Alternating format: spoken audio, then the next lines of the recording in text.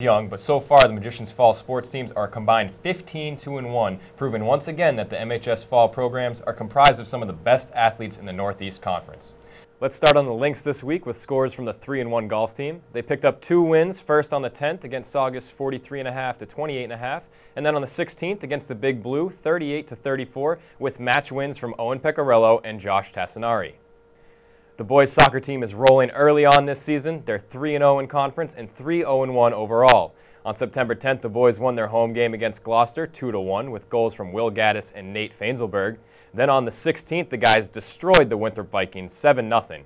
It was only 2-0 at halftime, so Winthrop may have thought they actually stood a chance. But in the second half, 4 different Magicians, including Captain Will Gaddis and Junior Michael Conlin, who accounted for 2 goals apiece, were able to beat the keeper for 5 more goals and the win. Freshman goalie Joey Ferrucci recorded the shutout in that one. The girls volleyball team won in front of a crazed Salem High School crowd on September 10th, 3-1, thanks to 8 kills from Eve Rice, 9 kills from Jenny Norcross, and 28 assists from Emma Bushman. And they continued their hot streak in their first 2 games in their home opener against Winthrop on the 16th, but let Winthrop take games 3 and 4 before Marblehead closed the door on the Vikings for good in the decisive 5th game. Allie Capole was getting diggy with it all night, finishing with 15 diglets to go along with 3 aces and 5 kills. Emma Bushman was also a presence on the court with 25 assists, and Eve Rice was a monster at the net with 6 blocks, including one that clinched the victory for the Magicians. This match was covered by MHTV and will be brought to you by our community partner, National Grand Bank, on Monday, September 21st at 7:30 p.m. and Saturday, September 26th at 1 p.m. right here on MHTV. The girls soccer team has started the season 3-0 and sits in first place in the NEC, where they hope to stay all season long.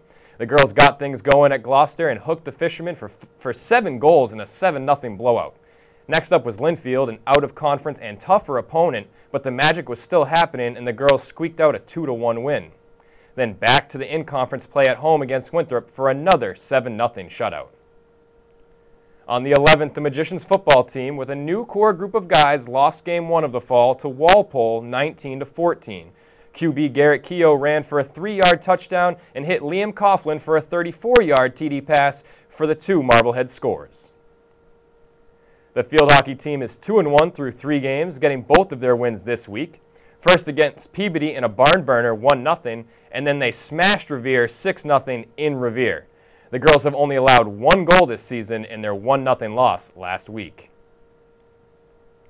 The boys cross-country team upset fellow NEC powerhouse Peabody in their true opening meet 24-34. AJ Ernst led the Magicians, finishing second with a time of 14 minutes and 56 seconds. And the girls cross-country team kept stride with their schoolmates and also upset Peabody in Tannerville by a similar score, 24-33. Sarah Oliver led the way in front of everybody and finished first for the girls, clocking in at 17:36. That's all today for Headliner Sports. I'm Jess Burton. Take us home, John. All right, and that concludes this week's Headliner. I'm John Caswell. On behalf of the entire news team here at MHTV, I'd like to thank you for watching. Have a good week. We'll see you next time.